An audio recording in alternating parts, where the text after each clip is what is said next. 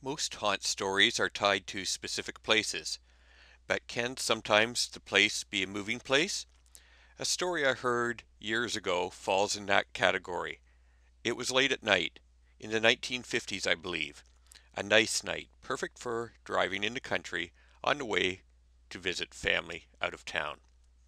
Imagine looking over your shoulder and seeing a glowing orb of light falling alongside but slightly to the rear of your car.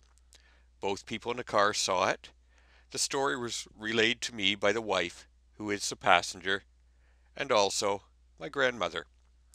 The driver, my grandfather, sped up, he slowed down, and the orb followed along.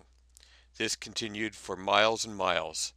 I believe it started somewhere in North Oshawa and continued out to Hampton. No sense of danger, conversely, no sense of a guardian angel. It just was. I do not think they talked much about it after that. The lady, I think, saw it as a guarding presence, but she admitted she just did not know. Was it ball lightning or something else?